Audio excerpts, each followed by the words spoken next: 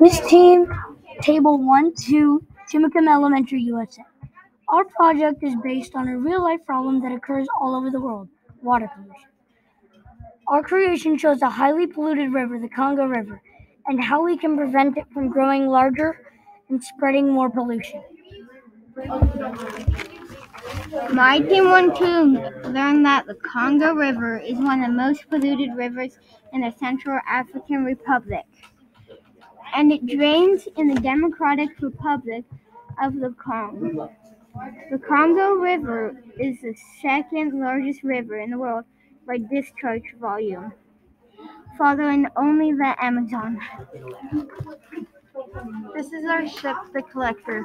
Our ship is based on a ship called the Interceptor, so credit to them for their idea. All this trash will go up to the conveyor belt and come into the storage room. Down here, the second ship comes in and collects all the trash and then stores it all in these 3 chests.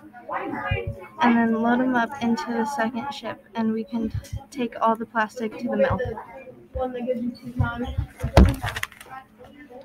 My Table 1-2 learned that the Congo River is the deepest river in the country. The Central African Republic and its currents run a speed of 23,000 to 75,000 cubic meters per second. The Congo River is also known as the Zaire River, and the Congo has a length of 4,370 kilometers, or also known as 2,715. This is Team 5-6, and we are in Class 6B doing a build on air pollution. It is in Bakersfield, California, because it has the most CO2 problems. We are in Washington, USA, and we go to Chimicum Elementary School. The impacts of our actions on the environment are climate change and melting ice glaciers, which makes flooding. Scientists think that if the average heat gets to 2.0, it will be unerasable. We built air machines that turn CO2 into oxygen, and there is an unsustainable factory that the air machines filter so that we can live a clean life. What we learned was that if we keep burning fossil fuels, the world will be unsustainable for the future youth and elderly. Why I said elderly and youth is because the air pollution will affect them more because they have lung things going on. That is all we have to say.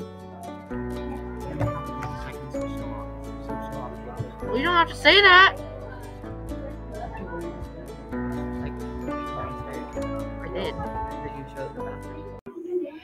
Hello, UNESCO. We are Team 7-8 from Chimicum Elementary in the USA. And today I will show you our project. It's a project to save Capilito Beach in California. It is one of the most polluted beaches in the world, and we hope to help with the goal of completing Goal 14.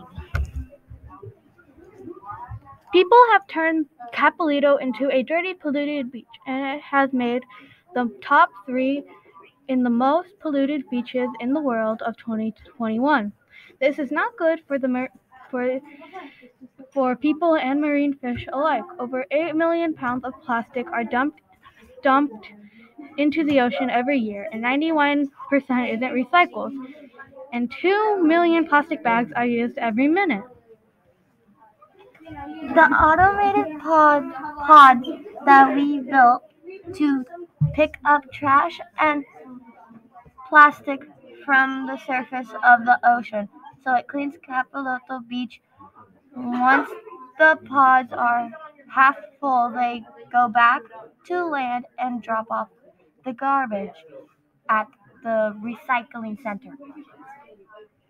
We learned that there is a lot more garbage and plastic in the ocean than people think. So we need to act upon it, or bad things will happen. And that concludes our presentation. We at Chimicum Elementary School have decided to help with the plastic rubber pollution in the Puyallup River. So our project is about the trash river of Puyallup.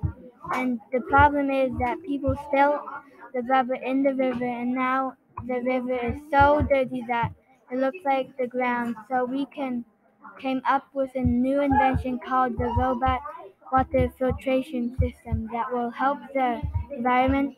So that's what we are going to build. The reason we chose the location of the Puyallup River is because the Puyallup is so polluted with rubber debris and plastic that it covers more than 40 miles of the river, making it look unrecognizable. So we work on a dam to fix the problem.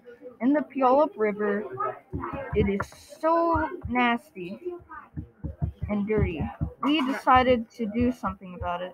We built a water filtration system that we will clean the water of the river and quote unquote eat the clumps of trash.